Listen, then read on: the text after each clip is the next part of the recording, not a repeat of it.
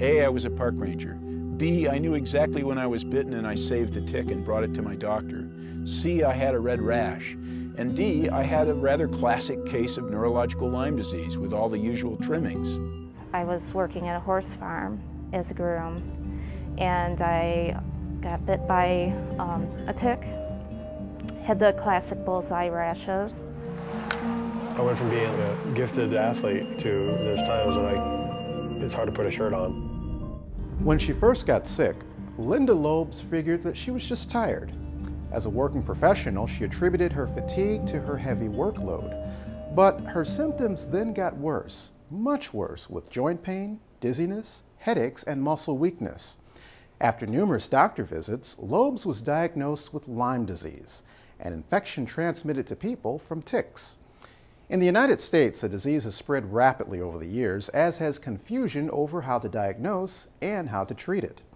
Lobes and others presented a seminar that informed residents on prevention and treatment methods.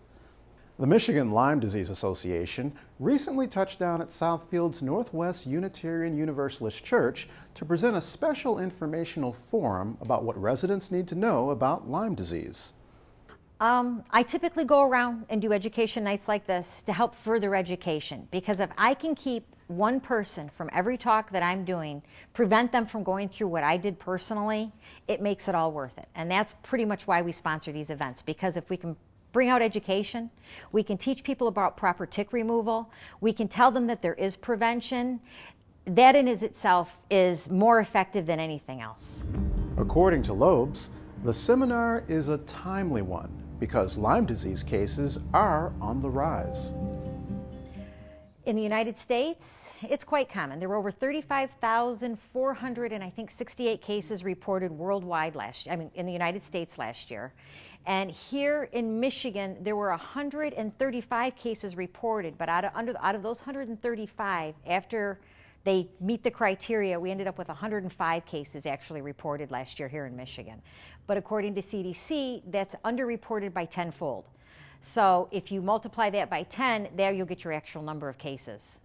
Lyme disease is the second fastest growing disease, second to AIDS.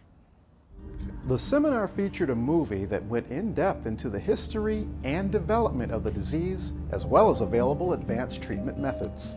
It was started by a producer out in California who started attending a lot of the national Lyme conferences that I had been attending, and he started interviewing Lyme patients and getting their stories, and he found out how controversial and how unique this disease was and how it doesn't affect everybody exactly the same. You know, you won't find two Lyme people with the exact same symptoms. You'll find similarities, but you won't find them with the exact same symptoms.